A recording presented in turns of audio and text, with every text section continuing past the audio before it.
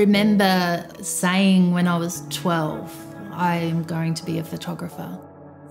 Living in the country, there's not a lot to do. And so I'd always pester my dad, can we go for a bushwalk? Can we go up to Mount Buffalo and go for some bushwalks?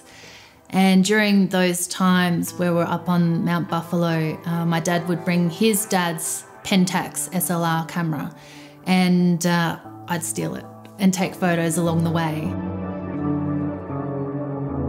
My interest in photography was cemented when I was introduced to the black and white darkroom.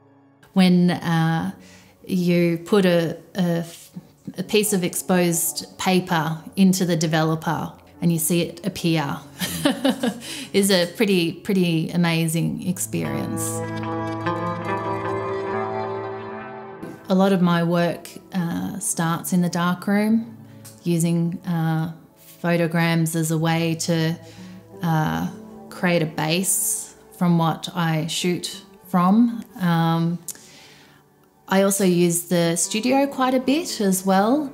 I like to kind of mix and match processes as well. I like the idea that photography, there tends to be a lot of rules, and I like just swapping them up.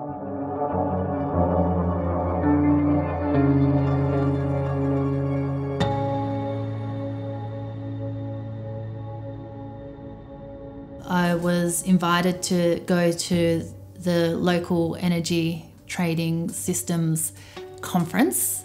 So I went along, and there was an activity that we did as a group, and there were 60 of us all in a like a bit of a group circle, and everyone had a ball of wool.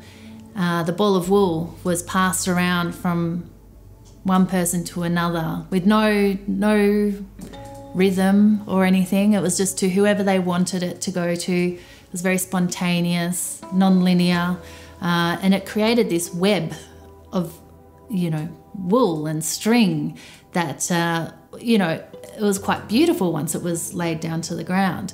And that was used as a metaphor to describe how self-organising communities function, where things aren't linear.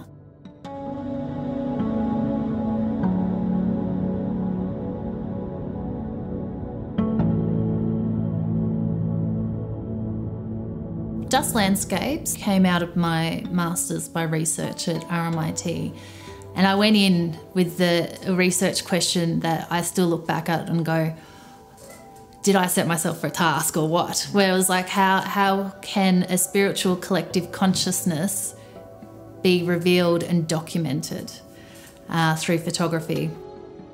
Confest is actually one of the first open healing communities in Australia. So I went out there and I started taking photos of people at Confest, participating in activities that evoked a spiritual collective consciousness.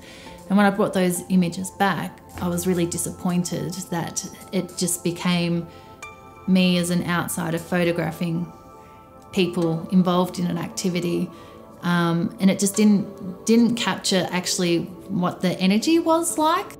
So I started to think about the landscape, and that it's purposely held in this arid landscape, and that the dust that kind of gets pushed up in clouds because of all the people dancing, and it's just really dry. And so you come back from Confest and it's just, you're covered with dust. And I kind of like that idea of the residual part of Confest going with people, and that is a really important part of what Confest is. And so then I started thinking, well, could I make pictures from the dust as a landscape, as almost like a topographical map?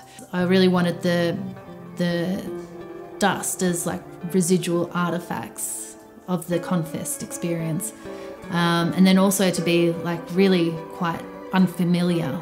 So when you're looking at them, you kind of get the experience of when you are at Confest.